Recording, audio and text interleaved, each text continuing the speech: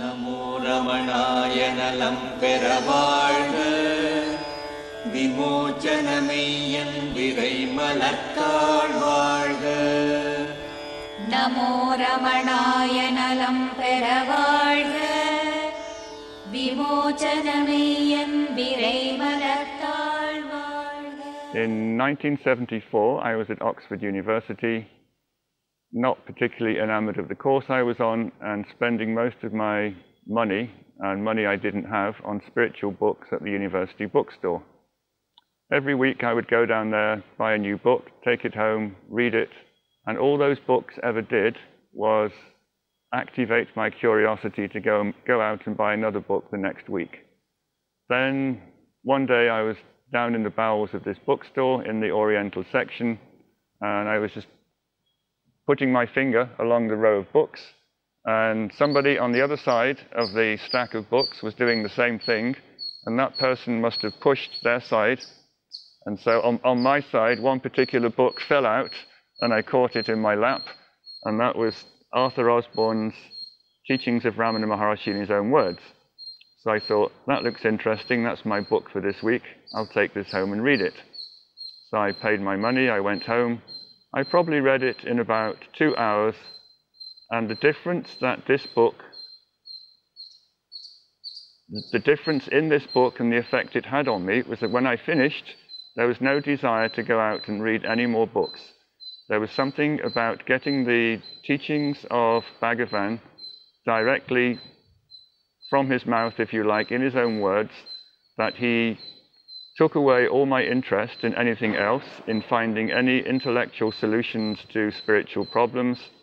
He also put me in a state of silence, the state that his teachings were pointing at and indicating, and there was a kind of peripheral knowledge that if I did ever have any questions, then there was something so perfect, so complete about his worldview, his explanations of the world, how it functioned, what the mind was, how it appeared, how it disappeared, that whatever questions I might at some future point have, there was something in this system, in this set of ideas, which satisfactorily answered them all.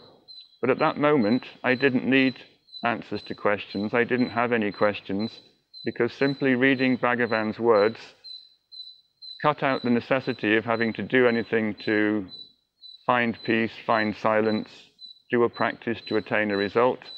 Those words themselves put me in the state which his books were pointing towards. So that saved me a lot of money. I didn't need to go out and buy books anymore. I carried on with my course with an increasing degree of intellectual dissatisfaction. I didn't have the vocabulary to explain what the problem was, but later I think it was I couldn't really accept the validity of an academic approach which was reductionist. The whole of academia is premised on the idea that you can take something, pull it apart into its tiniest possible functioning units, have a look at all these units, then put it back together again and have an understanding of how something is or how something works. It's very atomistic, it's very reductionist. And I actually felt physical revulsion when I read textbooks that were trying to explain or categorize the world in terms of small categories which were subsumed in larger categories and so on. A point was reached when I actually opened a textbook and I had to control a strong feeling of nausea. I actually wanted to vomit at the content of the books in front of me. There was such a resistance to looking at anything that tried to explain the world in an academic way that it made me physically ill to read 2 sentences on a page. At that point, I realized I couldn't continue with the course anymore. I went to see my tutor, I went to see the head of the college, I explained my situation, and possibly being a little bit idealistic, I probably told them I'd found something better and more interesting. And then I took off and decided what I needed was a long period of solitary meditation by myself, away from the influence of all my friends, all the various sensory indulgences that you get up to when you're a student. So I went off to the west coast of Ireland, rented a small cottage with an acre of land. I grew my own food. I took 3 books with me, which were the Arthur Osborne books on Ramana Maharshi. I read them, I studied them, I practiced. for about, I'd say, 7 or 8 months. Very quiet, very peaceful. I somehow felt I'd got off the roundabout of Western life. I'd got back to my source. I'd got back to my sense of I, how it rose, how it subsided. Towards the end of that year, the person who owned my house asked me to leave because he had been blown up on a building site in Australia where he didn't have medical insurance. So he needed to sell his house to pay his medical bills. So I decided to go to Israel and live on a kibbutz for 6 months because I couldn't stand another cold European winter. And then at the end of those 6 months, my plan was to come back to Ireland and carry on meditating. However, about 5 months into this Israeli trip, the thought arose in me, I have some spare cash, I have no particular obligations this year, why don't I just go to Ramana Ashram for a few weeks, check in with this Ramana Maharshi I've been reading so much about. There was a kind of a pull. I wanted to go there. Now, this was an odd decision because I had already written to Ramana Ashram asking for more books and they hadn't replied. So the knowledge I had at that particular point, or my assumption, was that Ramana Ashram didn't exist anymore.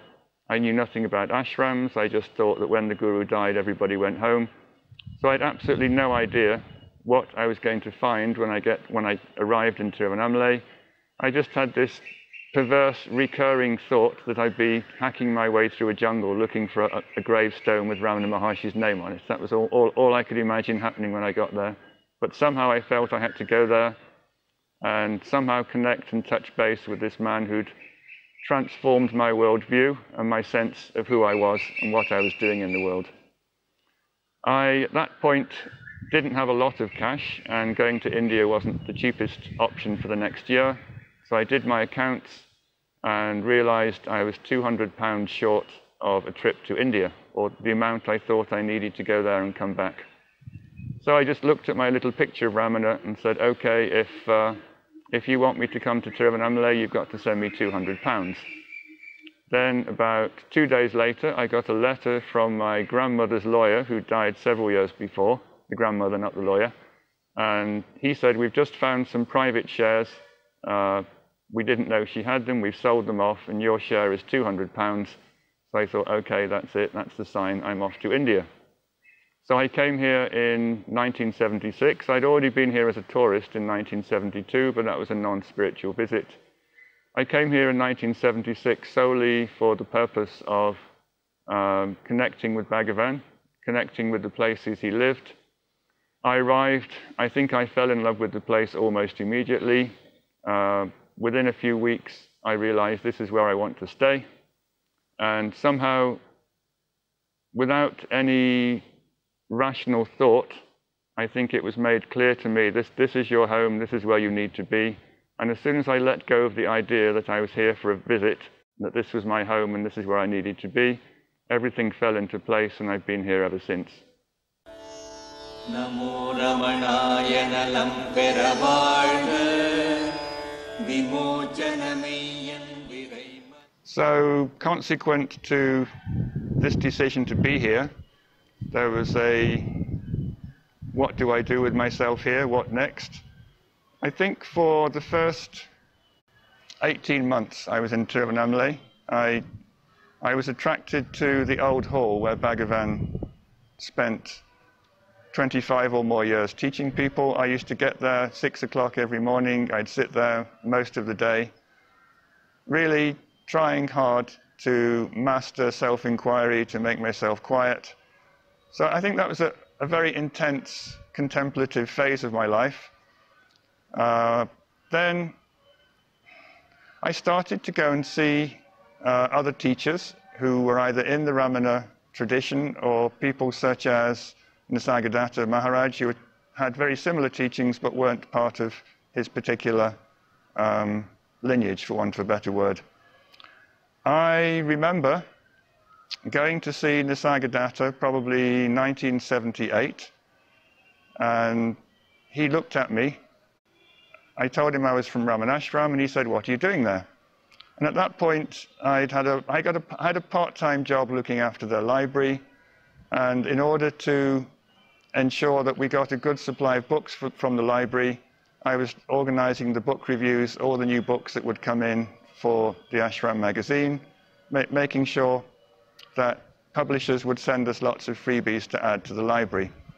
So I explained fairly briefly to Nisargadatta that I was just doing spiritual book writings, and he turned his head, he glared at me and said, "You must write about the teachings." Now, I don't know anybody else he ever told that to, and I remember thinking, wait a minute, that's not my job, that's not what I do with my life. I meditate in Tiruvannamalai. You know, I work part-time in Ramanashram because if you work in the ashram, they give you a room and some food, which is all I needed. And here was this man saying, "You must write about the teachings," in very unequivocal terms. And you know, at the time, I didn't rush off and start writing books, but I do remember that as an occasion where somebody who, in a way, could spot what I was supposed to be doing with my life, far before I'd spotted it myself, took one look at me and gave me that order. And this is a little bit odd, because he was the first of several teachers who have taken one look at me, sort of glared at me and said, "Write a book." Now, I worked at Ramanashram, looked after their library, edited their magazine. Then in 1981, I went off to Andhra Pradesh to sit with an extraordinarily powerful devotee of Ramana Maharshi called Lakshmana Swami. Lakshmana Swami had realized the self with Ramana Maharshi in the late 1940s and was leading a fairly reclusive life, hardly ever met anyone, hardly ever spoke to anyone. I just wanted to go and sit with him because, in my experience, sitting with this man gave me the same feeling that I had read in all the books of devotees coming to Ramana Maharshi, that there was something indubitably powerful, mind-silencing about sitting with this man, and I just wanted more of it. So I went off to this man's ashram in Andhra Pradesh, and probably within 2 weeks he looked at me and said, "Write a book." Number 2. Number 3, I fast forward 10 years, I was writing a book on Ramana Maharishi's devotees, about all the experiences of devotees, how they'd come to Ramana, what had happened after they'd arrived. And I wanted Papaji in Lucknow to be included as one of the chapters. So I knew he wouldn't write an account himself. He didn't have that kind of mind or interest. So I said, "You just make a tape recording of all your stories about the time you had with Ramana, how you got there, what happened. I'll write it up for you. I'll send it to you for correction, for editing. And when you're happy with it, we'll print it." So that's what happened. I went, I got all the stories, I came back, sent him what I thought was a first draft that needed a lot of tinkering, and he apparently read it and liked it so much, he wrote me a letter saying, more or less, you are now my authorized biographer. Come back to Lucknow, come and stay in my house. I want you to write all about me and my teachings. So, number 3. So somehow, whenever I go off to sit with a teacher, simply to be quiet, simply to experience the silence of the self that I feel with these people, they somehow tune into the fact that my appointed job in that place is to write about them. I have no quarrel with that particular destiny. I've loved it. The happiest days, moments, occasions in my life is when I've sat in front of all these teachers talking about their lives, having them look at me, just feeling the bliss, the quietness, the peace that comes from being with these people. To be honest, it's a great destiny. I wouldn't have changed it for anything else. But then in the early 1990s, I was talking to Papaji and I said, you know, everywhere I go to be quiet, everywhere I go to meditate, somebody like you says, hey, you over there, stop being quiet, get your brain back in gear and write a book about me.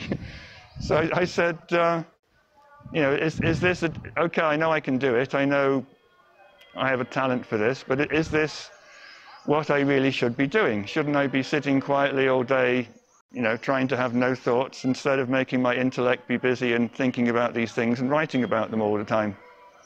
And he just looked at me and he said, any association with Bhagavan is a blessing. Your blessing is that somehow you've been chosen to record these stories, record these teachings, and because you're thinking intently about the words of your master, you are intensifying the power of those words, and those words are going to settle inside you and bring about the right effect in the right time. So don't think you're wasting your time by using your intellect to write these books. You are actually concentrating very, very intently on your master's words, your master's teachings, at a level that most casual readers of a book can't possibly emulate. And the intensity of your focus on the stories, the plot constructions, the teachings, the ins and outs of the arguments about the teachings, by being immersed in that particular world, you are tapping into the power of your guru, and that's your blessing in this life.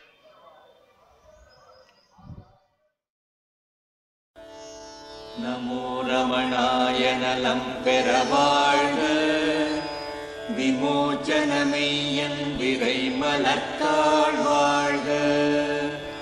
Namo Ramanaya Nalam Peravazha Vimochanameyan Virai Malarthal Vazha. Namo Ramanaya Nalam Peravazha Vimochanameyan Virai Malarthal Vazha.